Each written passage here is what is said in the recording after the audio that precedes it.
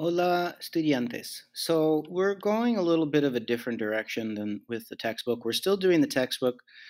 We're going to wrap up that Unit 1 and move on to Unit 2, which is called La Creatividad, Creativity. We're still doing that. I'm going to kind of be working it in here and there while we do this. Very, very useful, very meaningful thing we're going to do here. And then also read a poem about, well, it's not about the Day of the Dead, but it goes along with the dead. And we're going to be using this throughout the year, this packet.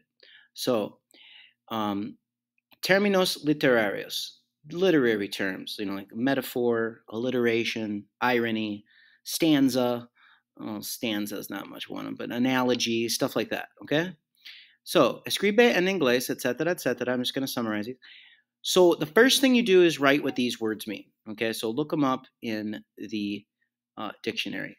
But for this one, this prosopopeia is like that's like personification, basically. It is. It's just another word for it. So if you want to see how that is spelled, it's personificación. Okay?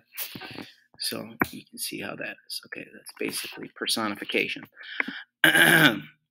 So that's the first step. 2, busca las definiciones. Look for the definitions of these words in this website called Real Academia Española. The Royal Spanish Academy. What that is basically the authority on the Spanish language, basically. If you go to buscar, I think it says, to look for, like search a word up, and you plug in these words, and then basically you don't have to worry about these colors on that, like write it red. In fact, well, unless you're writing it on here, I'd rather you print this if you could. But and then try to figure out what is this a definition of? Is this alliteration? Is that a metaphor? And then you're supposed to write it on the line. That's why I said hopefully you have a printer. You can print this. Okay, so then escribe la palabra del banco con rojo en frente de su definición. You don't have to do that. Well, you still have to write it in the bank, but this is for when we were doing online learning last year. And you were supposed to write it in front of the definite, like over here, which you don't have to do that. You can just write it on the line. All right, 4, saca apunte. Take notes on the sentences. You know what take notes means. Like if you don't know what personaje means, jot it down underneath it, what that means in English. All right, donde dice ejemplo? It says, puedes escribir un ejemplo de un libro, poema, o uno que encuentras en el internet. So an example, it's okay if the example's in English. I tried to do some of these myself, and it's just like, oh my gosh, like some of these are like really hard to. I mean, you could do it in Spanish if you want, like just like look up an example of irony in Spanish, ironía. But I guess you can just do that part in English, like an example. Like, what is an example of a metaphor? I mean, to do that all in Spanish, it's just like, oh my gosh, that's mucho. I mean, if you can do it in Spanish, that would be great.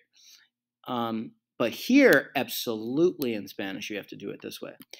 Donde dice ejemplo tuyo? Tienes que escribir un ejemplo original tuyo.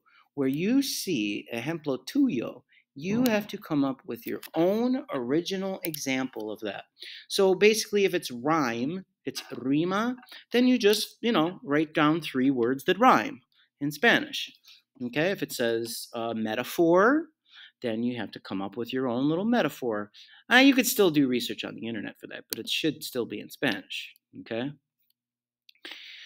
And then, okay, so I said that, donde hay un asterisk, la definición no está eso. Wherever you see an asterisk, that you're not going to find that definition on that website, okay? You have to just figure this out just by what it says, what it is, and then looking at the bank, okay? And then we are really going to use this in the future, okay? With the poem, it's so worthwhile. One of the best, honestly, one of the most worthwhile things I think you'll do all year. That it's like, oh, you're reading a poem in Spanish. Like, oh, whoa, that's metaphor. That's a metáfora. And then you're going to read, hey, that's a metaphor. And this poem that we're going to read is so perfect for that. So